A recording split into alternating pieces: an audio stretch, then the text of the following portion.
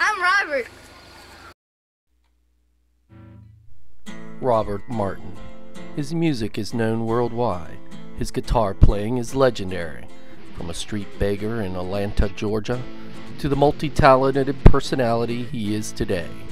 A true superstar. One of the driving forces behind the world-famous band Anapra. But he is just as well known for his solo efforts as Manilow's stepchild. Yet, as a young man with a profound gift for music and an unending supply of inspiration, very little is known about him. Where did he come from? What kind of childhood did he have? Are there any skeletons in his closet ready to be uncovered? Let's find out as we go behind the music. Come on, buddy. That was a hot show. Thank you, fellas. Step on back.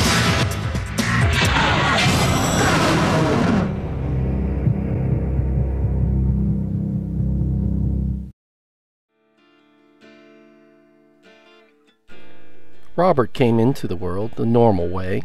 It was Saturday, the 21st of February, 1987, at 5:58 in the morning.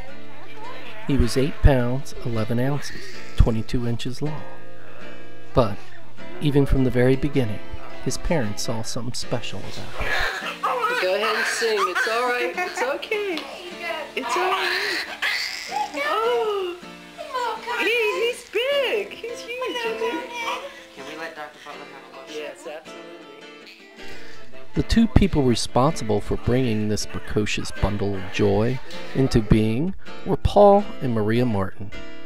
They met in Connecticut, fell in love, and got married in less than a year. They moved to Maryland, where Paul got a job as an engineer for DoD, while Maria became a full-time stay-at-home mom. By the time Robert was born, Paul and Maria already had a baby boy that they named Jeffrey. Robert and his older brother Jeffrey spent the first few years of their young lives in a small basement apartment, which Maria's parents graciously provided. This is where Robert learned to walk and talk, two very important skills that Robert needed on his rise to stardom. Robert and Jeffrey made the best of small place. Of course, it helped that they were small too. But don't think that it was just all fun and games. They also had to, well, now that I think about it, it was all fun and games.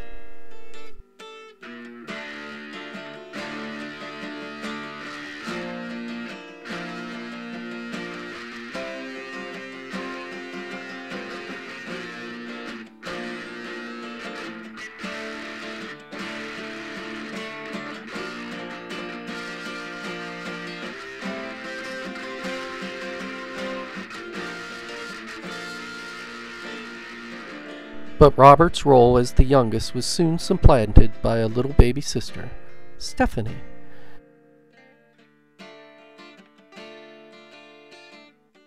Robert's parents decided to build a house in the country so they could have more room, which was a good thing, as 3 more sisters, Michelle, Kimberly, and Amanda, were all added to Robert's list of siblings.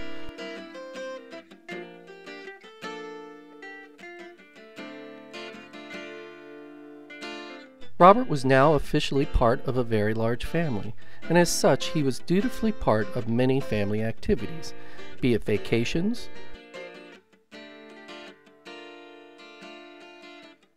family get-togethers,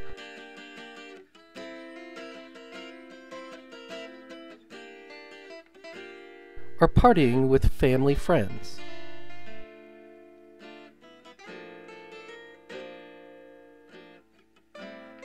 His parents were part of a local Christian community called Covenant Life Church, where Robert served with them in children's ministry. Through the church, Robert got to join Christian Service Brigade. He was able to do very manly things because of it. Best of all, he spent quality time with his dad. The church also provided a private school that Robert's parents sent him to. There he made friends, participated in field trips, and also got involved in school activities.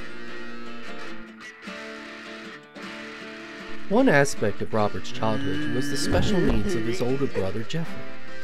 All the sisters laughed at Jeffrey, but not Robert. He was more compassionate. He did laugh at Jeffrey too. Look, the point is, they all had a happy childhood.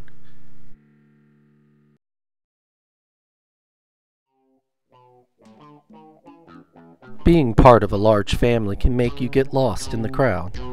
But not Robert. He stood out, mostly in the area of sports.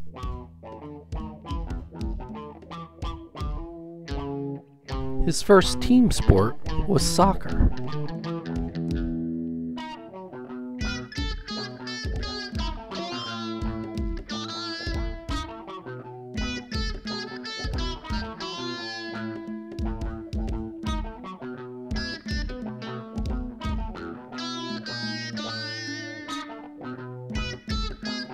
But this was just to pass the time, because his real love was baseball.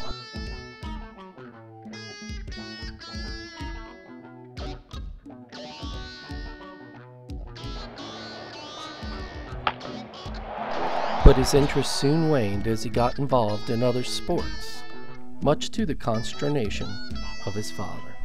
Oh, here, come here. Let me show you something. Man, this is exciting. When Robert started really showing promise in baseball, I had an idea, and it was great. Look at this. Come, look at this. I had him sign this baseball at age 8. Look at that. That's right, age 8. He signed it. And here was the plan. When he made it big in the major leagues, we're talking eBay here, and it was my retirement, man. It was my retirement, but he didn't really, I can't even think about it. Turn off the camera. Despite his father's misgivings, Robert started to show real promise as a basketball player.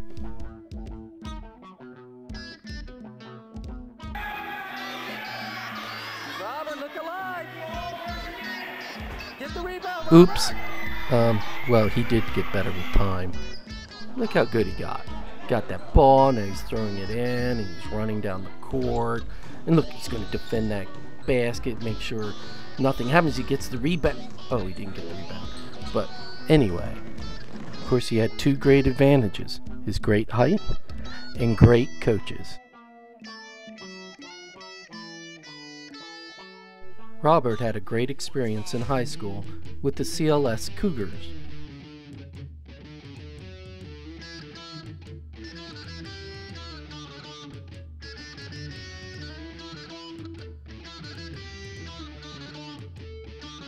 But he dislocated his shoulder in the middle of the season, which effectively cut short his career in sports.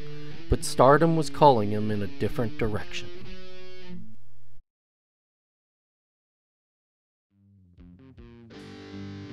It all started innocently enough, a love for a little-known band called Pearl Jam. But slowly he became interested in different bands like Led Zeppelin, Iron Maiden, Doors, The Who, Jethro Tull, Beck, Opeth, The Clash, Soundgarden, Jane's Addiction, Fugazi, Miles Davis, John Coltrane, Dizzy Gillespie, Billie Holiday, Charlie Bird, Sting, The Beatles, Bob Dylan. This obsession got so bad, he had to mainline, so he got a record player and started buying vinyls. Then it got even worse. While driving a car, he started singing to the radio.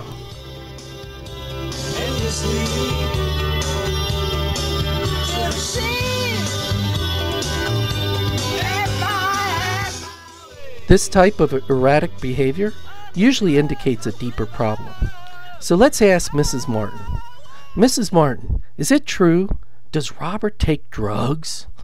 Well, of course it's true. So you're saying Robert Martin has a drug addiction? Well, didn't you know? No, we had no idea. Of course he does drugs. He has asthma.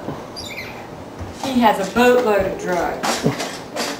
And he has an inhaler. He has nasal sprays. a little Vicodin when his shoulder is dislocated. So you're saying he's a drug addict? He is a drug addict. Yes, Robert was a drug addict.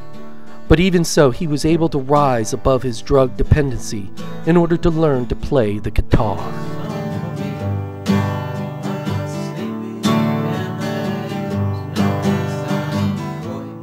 He was able to create a Shakespeare band with his friend Andrew. In English, he got an assignment to write a paper on the influence of Shakespeare on modern literature. Here's what he turned in. We got a music video. Good song, yeah. A good song, a music video for our band, because we're a band, you know. Shakespeare band. Shakespeare band, you know. We have a music video. Why don't we, can we cut to the music video in this place? Cut, yeah. Yeah, cut the... This is a song about a good friend Shakespeare. Shakespeare, so lovely. History, comedy, tragedy. 37 and all.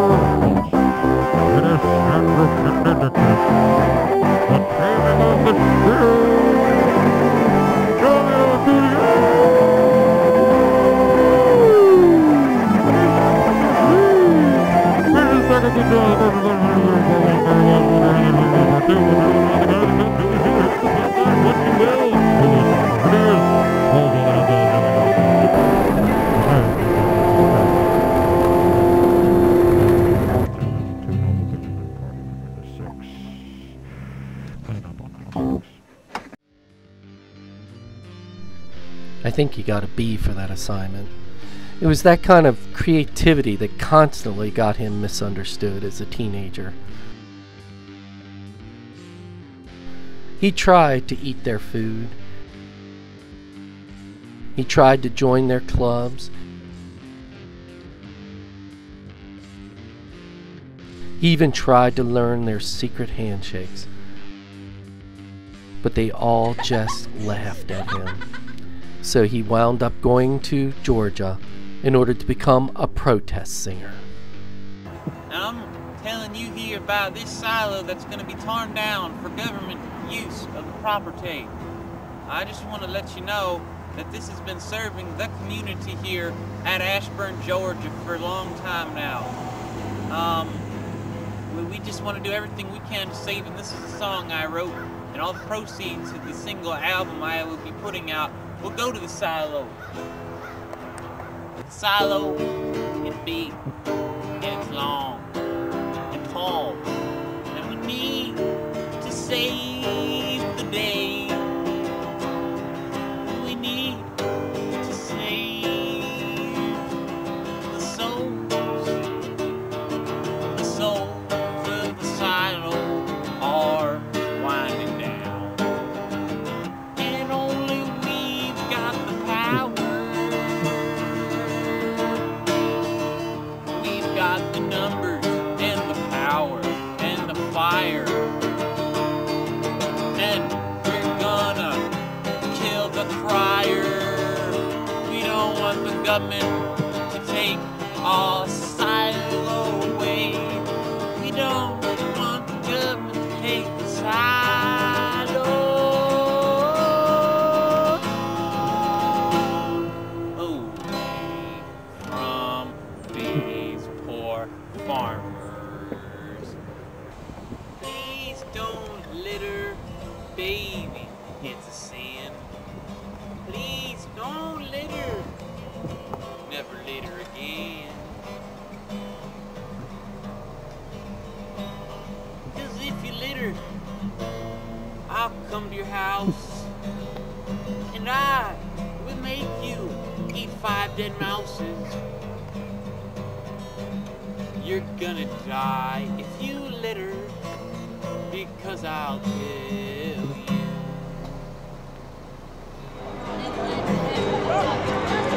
Coca-Cola, I hate you the most. I read an article in the Washington Post about how Coke kills little babies in the third world countries in Guam. That's right. Coca-Cola, you're terrible, man. All the Coke is made in Japan anyways, Japan. Oh, Coca-Cola.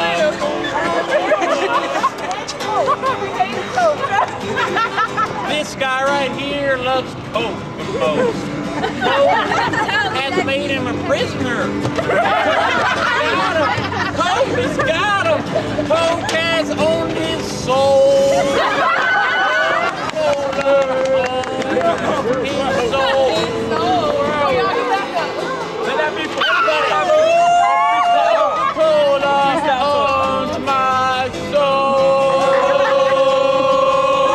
Coca-Cola owns my soul. Owns my soul. His soldiering to Georgia only lasted a week. He found he couldn't make a living, so he came back home to Maryland and a new chapter in his life.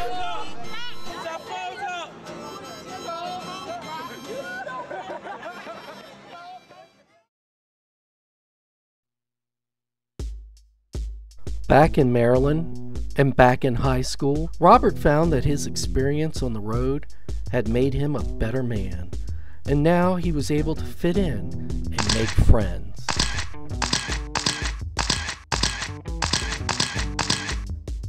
He found he was very good at debating. Daniel Webster even admitted to taking dirty loans. The bank was using bribes and different things and supporting basically different senators. And wasn't that an insightful and salient point? I'm so proud of him. Robert also put his musical talent to work in the classroom. Sing me, Muse. Instrument, tell a story of the man, skilled in all ways of contending. Beyond this creative outlet, he was able to join the church's mission trip to Mexico. He was able to help with their building project, as well as bond with the little orphans. Even though Robert became a model citizen, he still needed an outlet for his protest side, so he created a production company, Grateful Doors, and he teamed up with NAACP and the PBS to create socially aware documentaries like the misunderstood monster Grendel.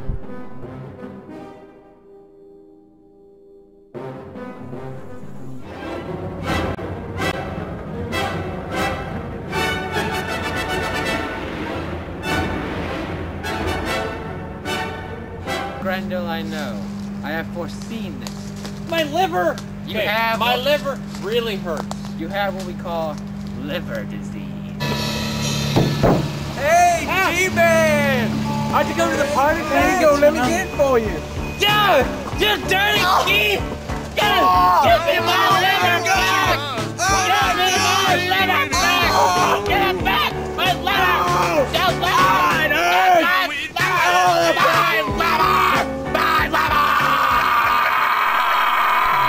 Grendel, you see, he was very, very, very misunderstood. You see here, he was trying to save his life, so he ate a lot of people. Wow, well, I think he won an award for that one. Yeah, it was really good. And he also did a documentary dealing with the evils of asbestos. These living conditions are quite appalling. I'm not really sure why anyone would ever want to live here. Now I see him. He's coming. Get out of my house! Get out of my house! It's mine! and it's torn down, and you killed her. You did. You did. I'd still see, let's not let this go. Even though Robert was getting accolades and awards for these wonderful documentaries, his life took a totally different turn when his talent was noticed by a local band leader, Ryan Van Orsdale, and he asked Robert to join the band Anapra. I thought a lot about whether or not to, have Robert in the band beforehand, before I made a decision. And what it came down to is really, there's other people that didn't have mohawks as tall as his, and one night we were up late, I think we were somewhere in Ohio on a tour bus, and we were talking about Jesus, and he said, yeah, I think you need to become more like Jesus. And so I took my shoes off. And so that's how Robert became part of the band.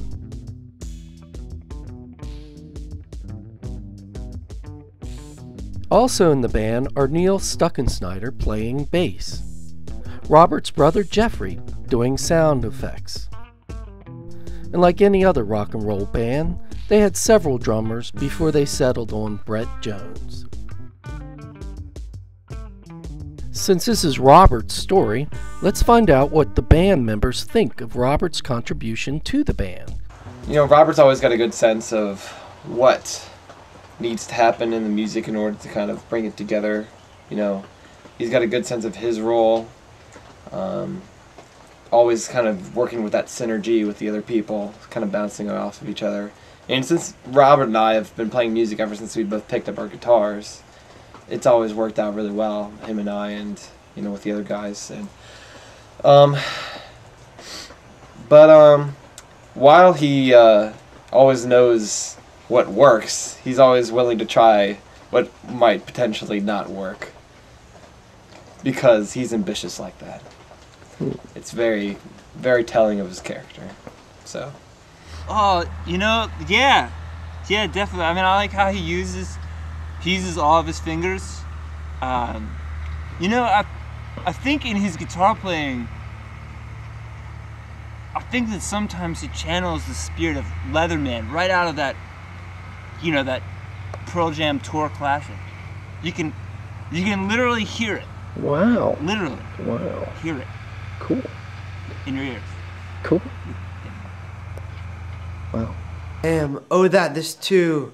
So, Brett, what do you think of Robert's contribution to the band? Itself into a duel, or that the everlasting had not fixed his cannon against.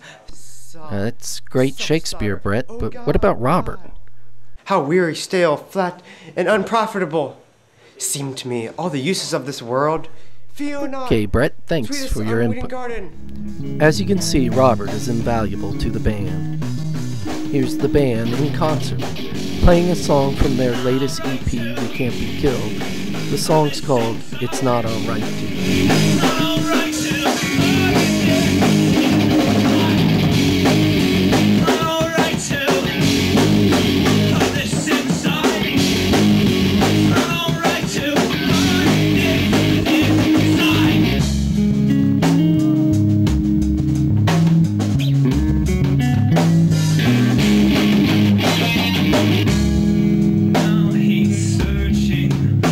Someone who's strong.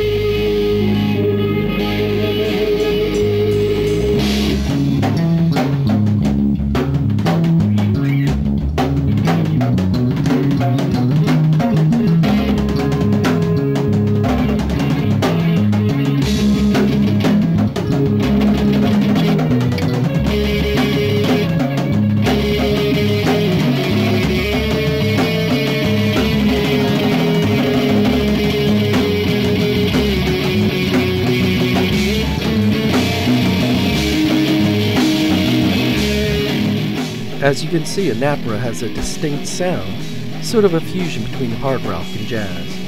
Who knows how far God will push them, but we do know Robert will be along for the ride. One chapter in his life closed as he graduated high school on June 10, 2006.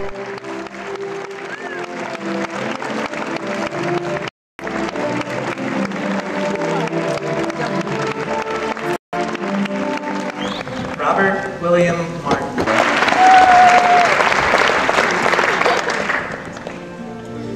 Robert, we remember your creative mockumentaries for English class, especially in your role as the monster Grendel. We remember your summer mohawks, your love for music, your unexcused tardies, and your stimulating questions and thoughtful insights. Robert, we respect your desire to be an authentic Christian and the impact you and your fellow musicians have made in small churches and coffee houses throughout our area. We respect your keen mind, your skillful pen, and the growing humility that will help you use those gifts for the advance of God's kingdom. Robert, with faith in God and gratefulness for you, we present you this diploma.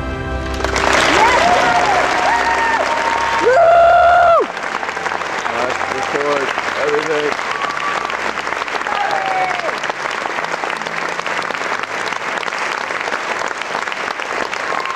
Not enough sleep.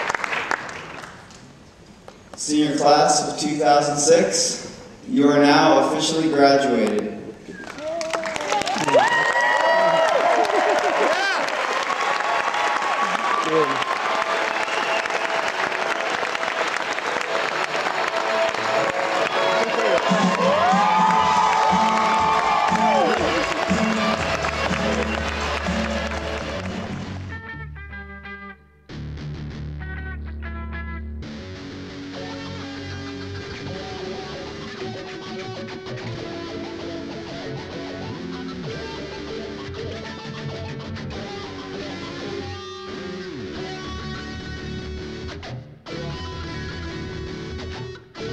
Go ahead.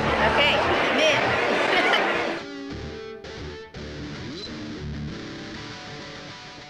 We hope you've enjoyed Behind the Music, featuring Robert Martin.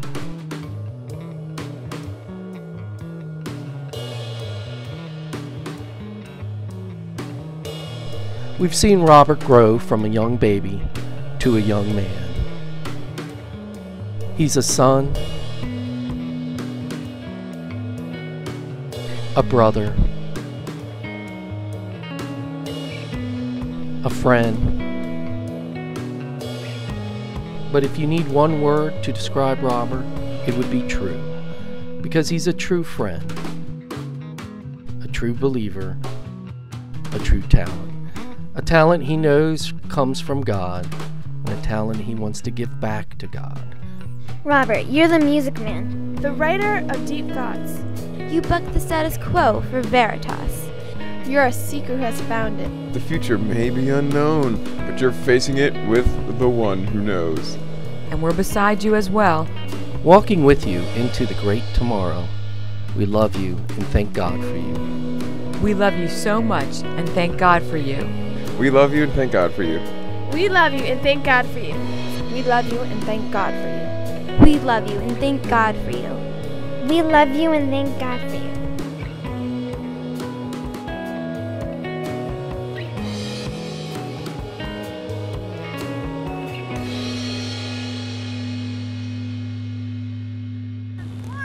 I love it.